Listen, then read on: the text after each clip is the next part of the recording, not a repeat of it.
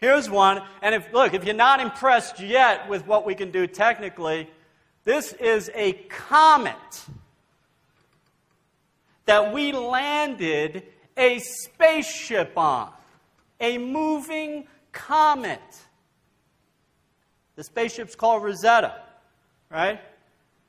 I mean, can you imagine? How is that possible? This thing's the size of a washing machine, and we lined it up with a moving comet to study this thing. And it's sending information back to us, right?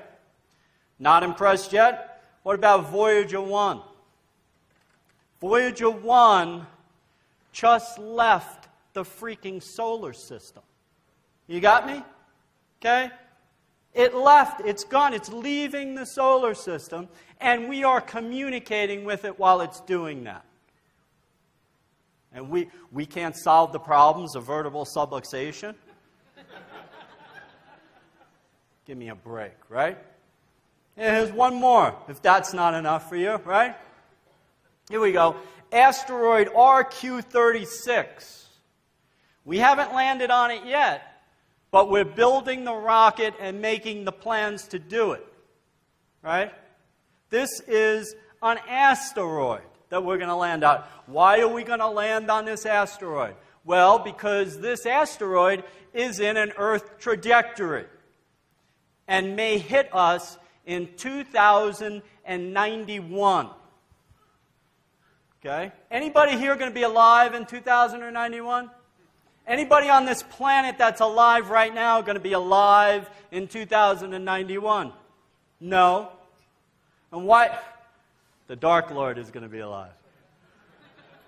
Then why are we going to this asteroid?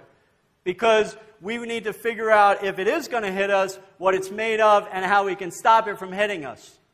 Okay? And you know, we had to figure out, and I'm not going to get this right, but we had to figure out this thing's orbit. And in order to do that, we had to figure out this thing called the Yarkovsky effect.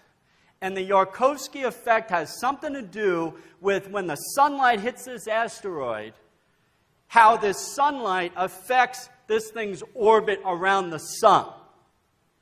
Well, the Yarkovsky effect is less than an ounce. And we measured it.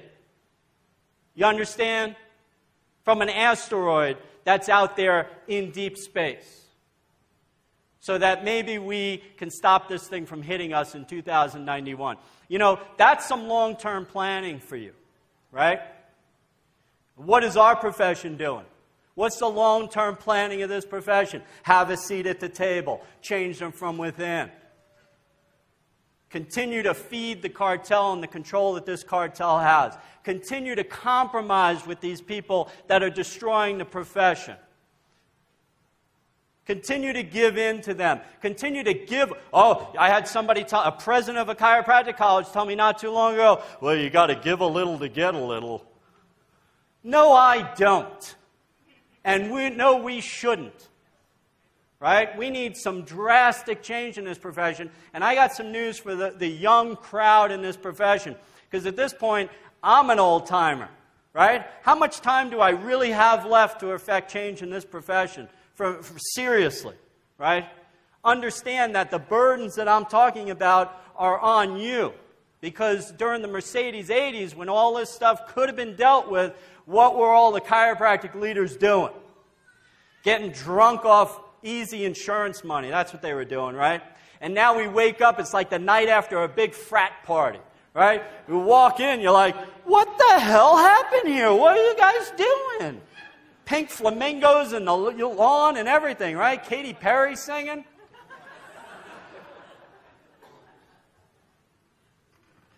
Long-term planning. One of my chiropractic heroes was Fred Barge, is still Fred Barge. I had the distinct pleasure, you know, and I know there's probably people around here who met BJ and, you know, spent time with him, but I didn't get to do that. I did get to spend a little time with Fred and smoke a few cigars and have a few libations. And I don't know, if you didn't have the opportunity to do that, I got to tell you, it's some of the greatest memories of my life. And Fred gave me some advice even when I spent a couple of years in Russia, and he talked to me about mission trips and his opinion about those kind of things as well. So I got a lot of good advice from Fred. You know, he said, a great profession can only be sustained through the authentic transmission of its principles from generation to generation. How true of a statement is that? Fred also said something else. You know, the title of the slide here, War Horses. He wrote an article. He said, where are the new war horses, right? These horses that are trained for battle. Where are they in the chiropractic profession? Are they up and coming in the ranks? I got to tell you something. I really hope and I pray that the new war horses are right here in this room in Colorado, a mile high this weekend. Thank you. Good night. Have a great weekend. Love and appreciate all of you.